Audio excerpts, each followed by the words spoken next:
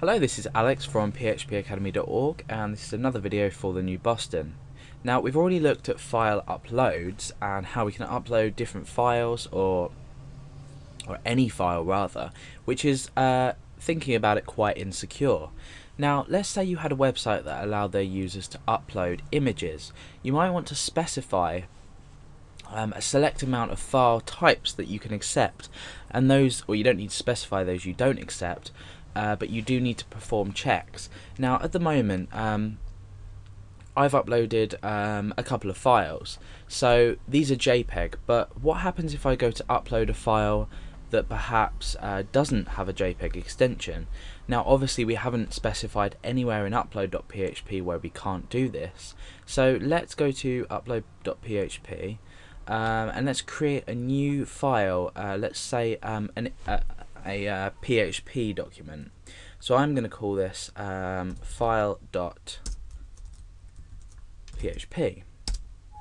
So we'll change that file extension. Now what happens if I select this? You can see it's been selected, and I click submit. You can see that it's actually uploaded the file. Now let's go back to our uploads directory. You can see this file now exists on the server. So if I click on that, that's run the file.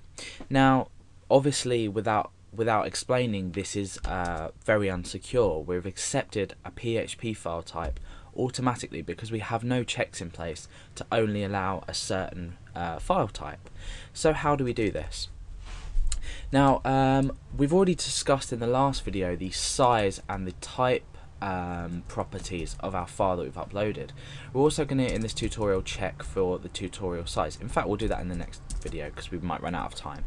So we want to check for the type of file. Okay, so where do we start? Let's just echo out what we see here when we upload. So we'll kill the page just here, and let's go back and we'll upload, or click, no, go on upload.php. Okay, so oh yeah, we've killed the script, haven't we? Right, let's comment this out then.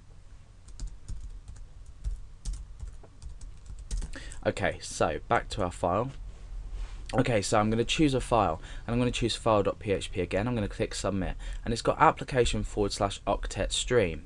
So we could go through a long list of file types we don't allow.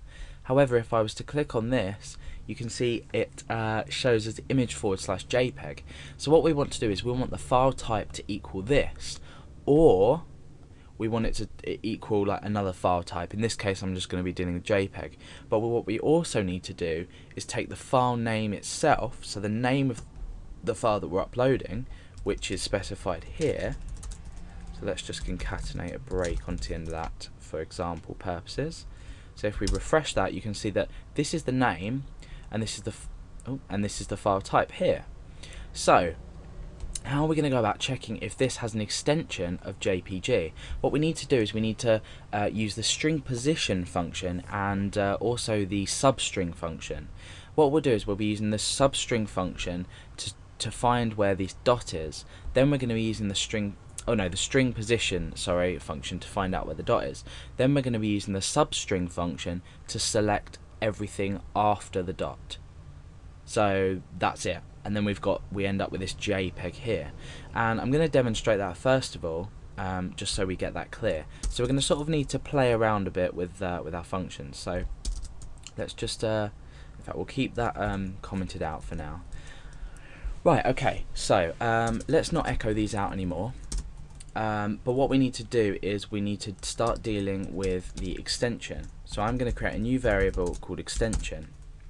Now I'm going to start with the substring function, and this is going to take two arguments. The first argument it's going to take is the input that you want, so that's name, and the second argument it's going to take is where you want to cut from and end. So we're taking in this parameter. We want to start from a specific position, and everything else after that will be regarded as text. So for example, let's assume that we know the position. So we've got 1, 2, 3, 4, 5, 6, 7, 8, 9, 10, 11, 12, 13, 14, 15, 16, 17. So because we're starting at 0, that will be 18. So 18, we've got the extension there. So let's echo out the extension and see what happens.